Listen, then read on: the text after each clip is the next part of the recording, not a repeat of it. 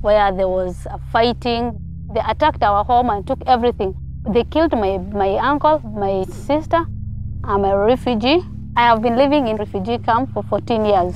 Refugees like Swat are some of the world's most vulnerable people. Whole generations live in refugee camps, displaced by conflict and human rights abuses. In 2009, UNHCR made a CGI commitment to roll out community technology access to go beyond meeting refugees' basic needs. Technology empowers refugees, giving them a chance to engage, to learn, and to work.